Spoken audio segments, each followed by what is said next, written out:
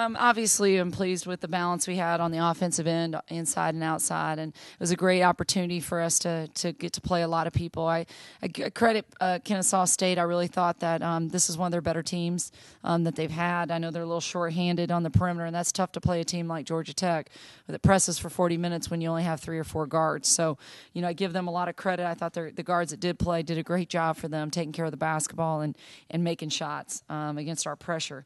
But I really felt like we did a good job of getting the ball inside. That was a goal for the game, and controlling the boards. One of the areas we need to continue to work on is our fouling. We had 18 fouls tonight. We'd like to foul less than 15 times. So, we saw, obviously we didn't shoot our free throws as well as we'd like, but we did see some improvement in our presses. We had an opportunity to play a lot of people and work on different combinations. So, I thought Danny Hamilton-Carter and T.J. Gortner did a great job on the inside of making shots and getting rebounds.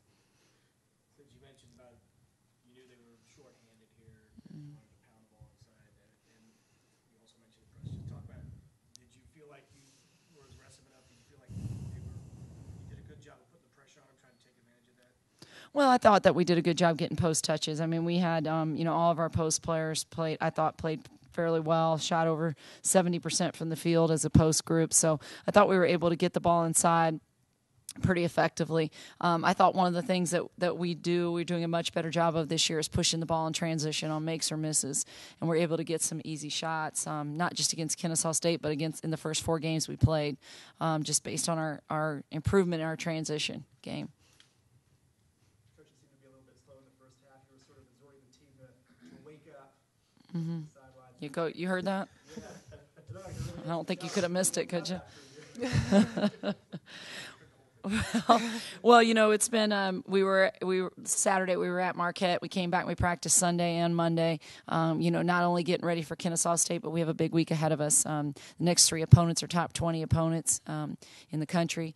We're going to play Rutgers, and we're playing Wisconsin, Green Bay, and after that we come home and play Nebraska. So we've got our work cut out for us. It's going to be a tough week ahead, and one of the things I was we get to go on a trip like San Juan. Sometimes you get excited about that, and it's hard not to look ahead to that trip and not take care of what's in front of you. And that was one of the things that I was really emphasizing over the last couple of days, because I felt like Kennesaw State was much improved in the tapes I'd seen, and really felt like we needed to come in here and handle our business right off the bat. And also I thought we needed to really improve in some areas heading into this tournament in San Juan.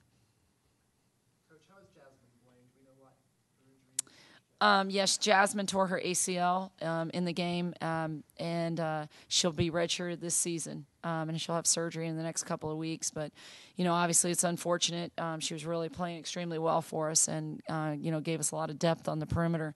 But it's one of those things where, I know Jazz is a great kid, and she'll come back stronger than she was before. Just get her in the Marquette game. Yep.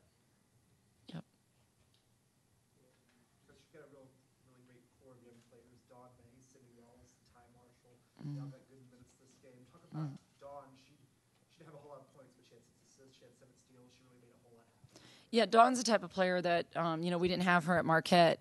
She was at home with her family for a funeral, and, I was really proud of the way our team played without Dawn, because Dawn makes so many things happen for us, especially on both ends of the floor.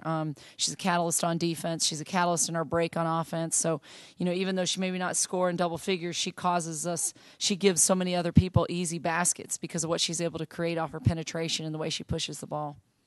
Danielle, your first career double-double, I think Mark's mentioned it was your first double-figure scoring game. So your thoughts on that, and how do you feel like you could build on this? It feels great. I'm really excited to be able to actually start out a season with the team, this being the first time I've ever gone out on the floor with the team for the first part of the season. So I'm just going to move on from here, keep working hard every day in practice, and just keep going from there. Again, you had to know that you had them outside a little bit. Did you feel like this was your opportunity to really kind of make something happen? No, definitely. We need to take advantage of our the mismatches inside and stuff like that. And we've been really working on in practice, demanding the ball, getting post touches, and that's something we've had to work on a lot as post players, not just being open, but we need to be a post presence, establish ourselves inside. So I feel like we did that really well this game. Coach, talk about the upcoming game against Rutgers in San Juan. They're also a team Well, I think it's a really interesting matchup from the films I've seen so far. It's like a mirror version of ourselves. They're guard-oriented. That might be what's the difference in the teams. I think we have, more depth on the inside, and we utilize our post players more. But Rutgers is a very perimeter-oriented team that presses and traps very much like we do for 40 minutes. They want to run in transition and score easy baskets the way we do. Very similar styles of play. It'll be interesting to see that game, because I think whoever turns the ball over the least amount of times will win. And also whoever controls the boards, because whoever gets the ball at the most possessions in that game is going to win it, because both of us want possessions, both of us want to score quickly. So it's going to be a very interesting matchup. I think it's going to be a great game against two top 20 teams. I think it's unfortunate it's not televised, or it's not here where people could see it, because I think it's going to be a very interesting women's basketball game, tremendous athleticism and speed.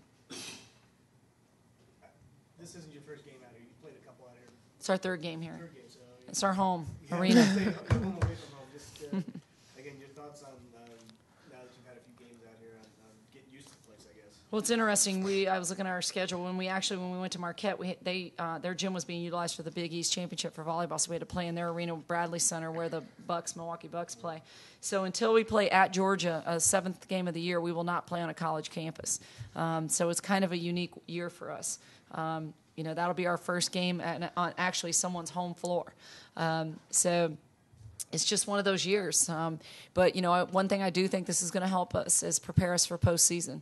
We're not really going to play we're never going to play on our home floor at this point in postseason. So we have to learn to play on the road. And I think, if anything, playing these kind of arenas like Gwinnett is preparing us for that.